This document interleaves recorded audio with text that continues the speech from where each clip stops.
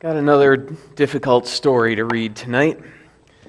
These stories are kind of buried in the Bible that we don't usually learn about them in Sunday school. They're not usually preached on, but they're in the Bible, and so we need to hear what they have to say. Even the unpleasant stories are in the Bible for a reason, and somehow we need to glean something from them, what God is telling us. Numbers chapter 31 is what we're looking at tonight. I'm going to read verses 1 through 20. The Lord spoke to Moses, saying, "Avenge the people of Israel on the Midianites. Afterward you shall be gathered to your people." So Moses spoke to the people, saying, "Arm men from among you for the war, that they may go against Midian to execute the Lord's vengeance on Midian. You shall send 1,000 from each of the tribes of Israel to the war." So there were provided out of the thousands of Israel 1,000 from each tribe, 12,000 armed for war. And Moses sent them to the war, 1,000 from each tribe, together with Phinehas the son of Eleazar the priest, with the vessels of the sanctuary and the trumpets for the alarm in his hand. They warred against Midian, as the Lord commanded Moses, and killed every male. They killed the kings of Midian with the rest of their slain, Evi, Rechem, Zur, Hur, and Ribai, the 5 kings of Midian. And they also killed Balaam, the son of Beor, with the sword. And the people of Israel took captive the women of Midian and their little ones. And they took as plunder all their cattle, their flocks, and all their goods. All their cities and the places where they lived, and all their encampments they burned with fire, and took all the spoil and all the plunder, both of man and of beast. Then they brought the captives and the plunder and the spoil to Moses and to Eleazar the priest, and to the congregation of the people of Israel at the camp on the plains of Moab by the Jordan at Jericho. Moses and Eleazar the priest and all the chiefs of the congregation went to meet them outside the camp. And Moses was angry with the officers of the army, the commanders of thousands and the commanders of hundreds, who had come from the service in the war. Moses said to them, "Have you let all the women live? Behold, these on Balaam's advice caused the people of Israel to act treacherously against the Lord in the incident of Peor, and so the plague came among the congregation of the Lord. Now therefore kill every male among the little ones, and every woman who has known a man by lying with him. But all the young girls who have not known man by lying with him, keep alive for yourselves. And camp outside the camp 7 days. Whoever of you has killed any person, and whoever has touched any slain, purify yourselves and your captives on the 3rd day, and on the 7th day. You shall purify every garment, every article of skin, all work of goat's hair, and every article of wood." There's some background to this story. The Midianites, along with the Moabites, they had sent their women into the Israelite camp, and these women had seduced some of the men, who then went and worshipped Baal among the Moabites and the Midianites. And so there was this massive plague among Israel because of that, and many people died from that plague. And so this is kind of the aftermath of that. It says in there that they killed Balaam, son of Beor.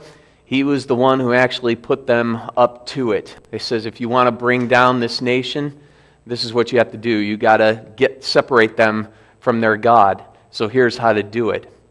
And so they took his advice, and Israel was seduced into idolatry. And so this is kind of the aftermath of that.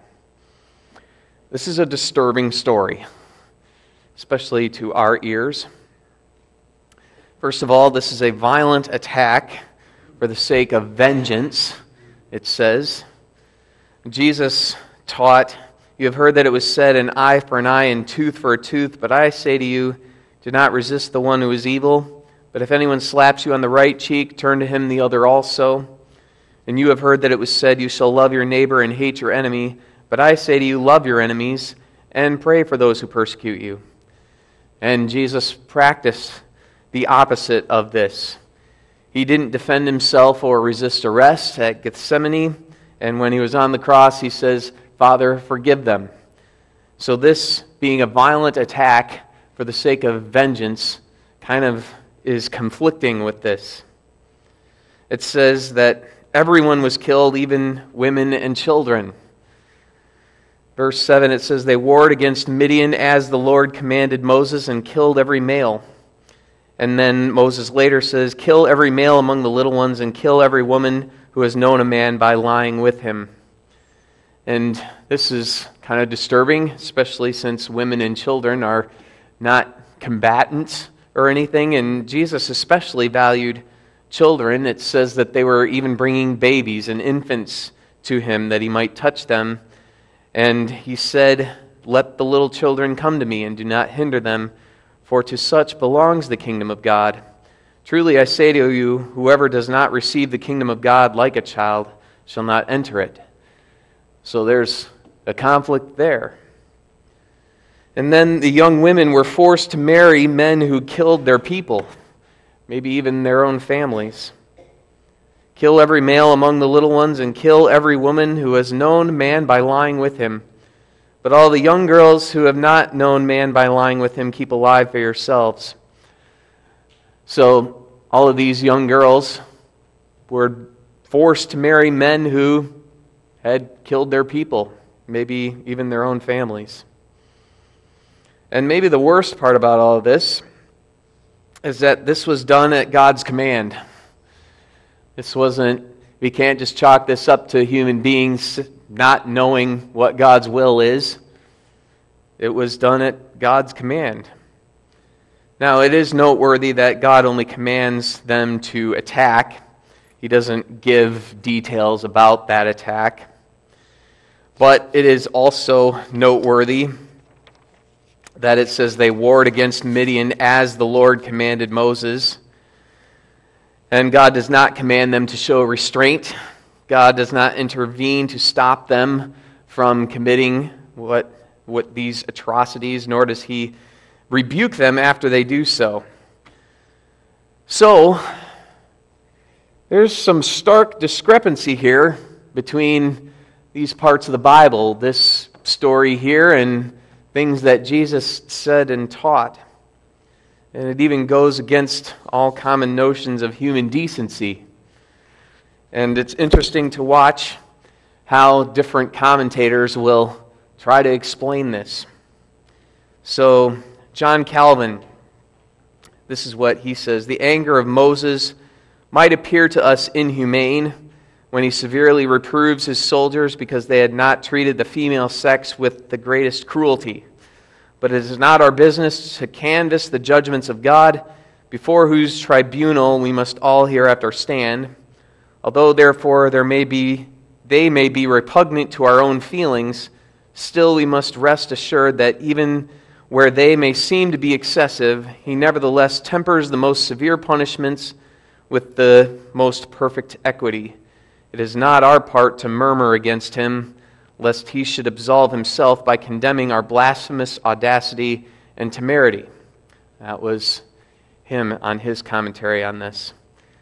And more liberal scholars of the day will explain it in other ways too. It says, from one guy, it says, "Even a casual reader of the Bible notices that between the alleged divine endorsement of genocide in the conquest of Canaan and Jesus' call for love of enemies in his Sermon on the Mount, something has clearly changed.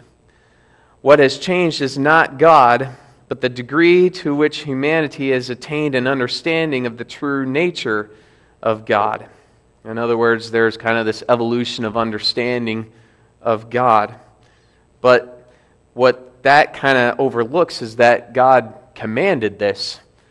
So how do we make sense of this? This is a troubling passage, and it's difficult to understand this. But before we try to make sense of this, I want to make some things abundantly clear here.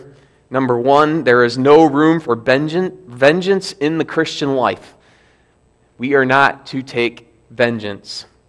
We are to love our neighbors as ourselves, And we are to even love our enemies. Christ is very explicit about this.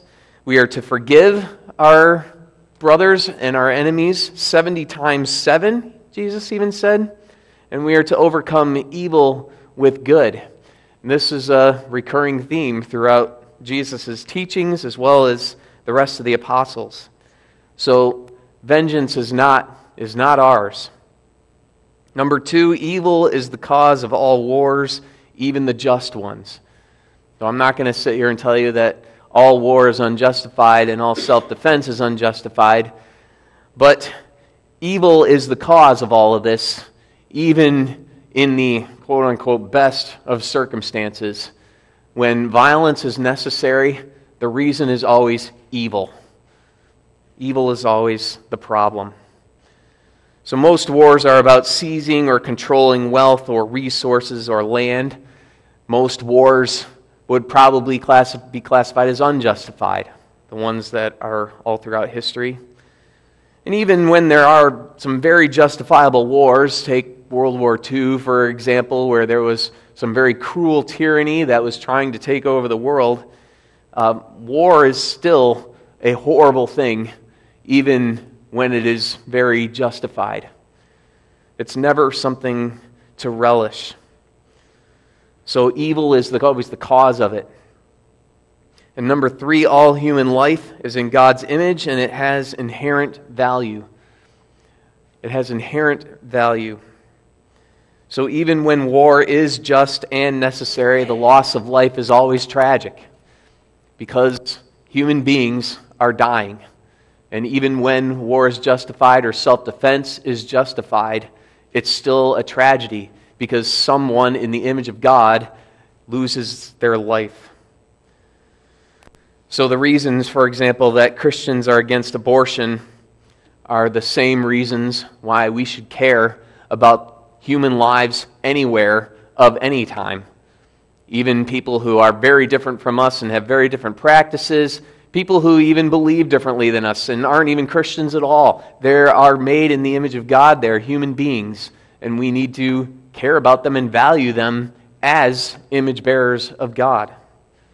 So like right now, for example, there's Rohingya Muslims that are fleeing Myanmar because Myanmar doesn't like them, and they are being exterminated.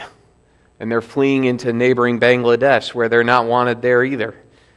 And we need to care about people simply because they're made in God's image, not because of our affinity with them. Human life has inherent value, and that's why any unborn baby that's aborted is wrong. Number 4, massacres in the Old Testament are never a reason for genocide today. We cannot use these examples of massacres in the Old Testament to try to justify any massacres today. These are very different times under very different circumstances. And I say that because Christians have used these sort of massacres to justify massacres in recent times. And I found this story about some English people in Connecticut who wanted to take over some land by some Native Americans, a Pequot tribe, for example, and they just wanted the land. And so they formed this war party and they invaded, and it says that they set fire to all the wigwams there and burned everybody to death.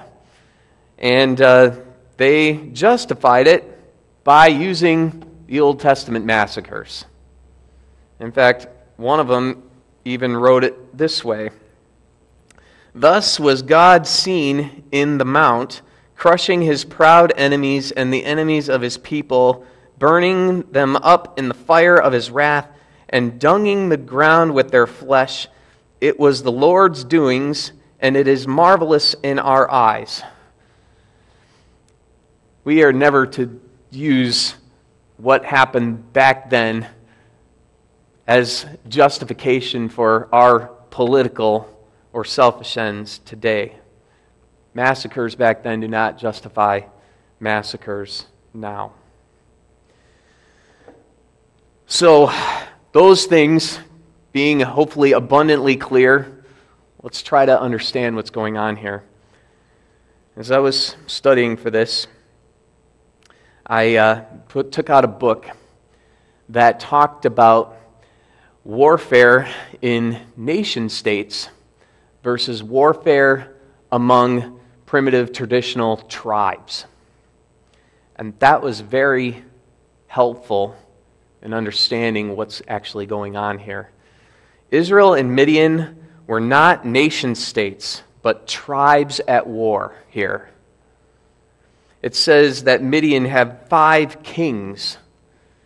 That means they had no centralized government.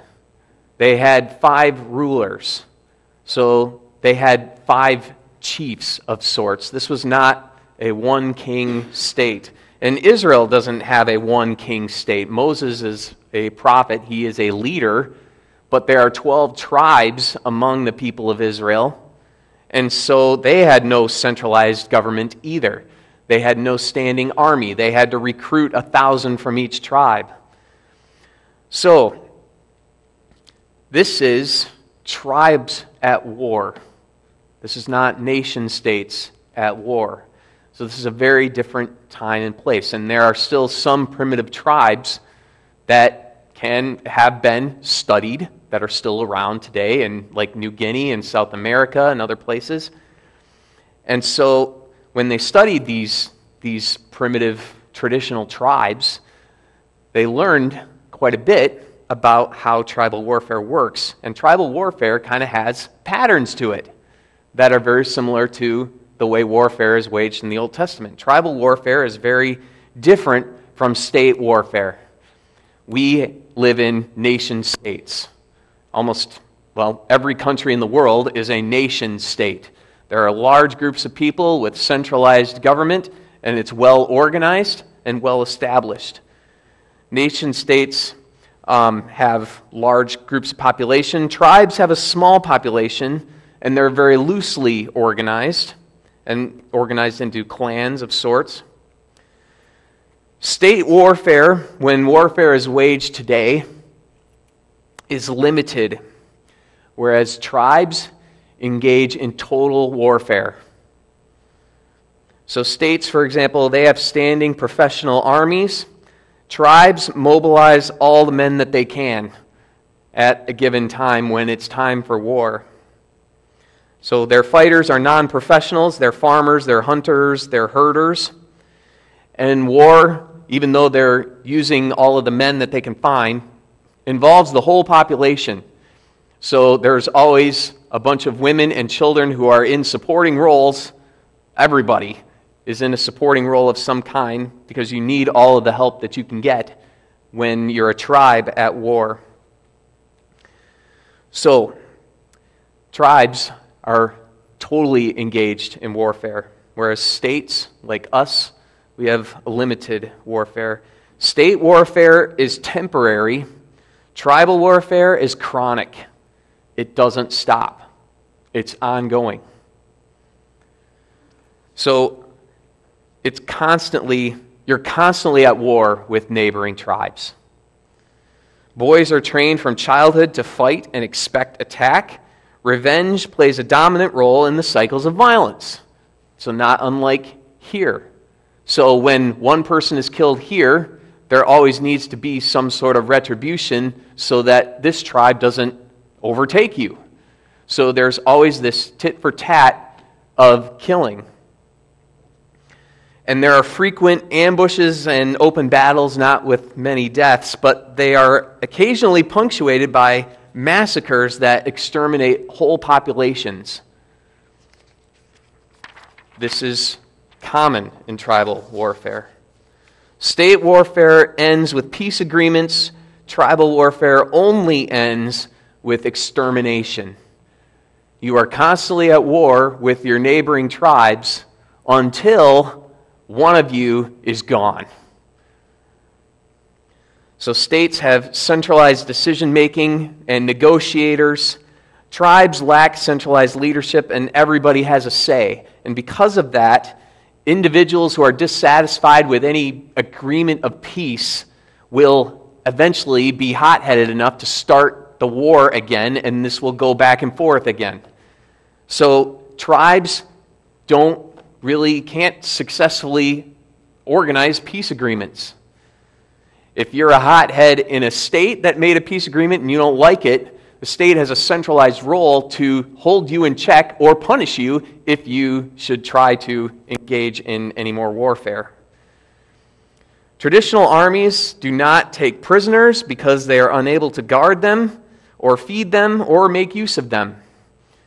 War's goal is to take over the enemy land and exterminate the enemy of both sexes and all ages. That's warfare's goal in a tribe.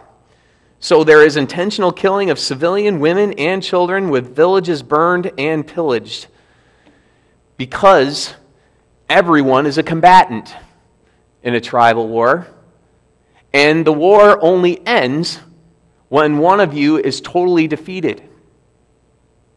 One of you eventually will be totally defeated. Who is it going to be? So these are just a few things that I took away. This is what tribal warfare is like. When you're a tribe, this is how you engage in war. So Numbers 31 describes a common end of a tribal war.